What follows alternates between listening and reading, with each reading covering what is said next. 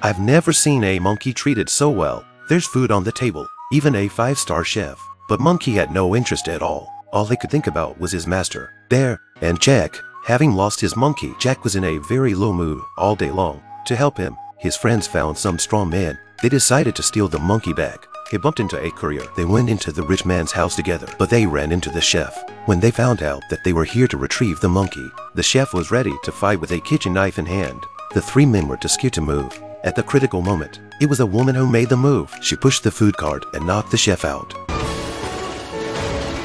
But when they came upstairs, they saw the little girl on a leash. Monkey forced her into the car, even though Jack was riding on the giraffe's neck. Jack chased after her on his little motorcycle.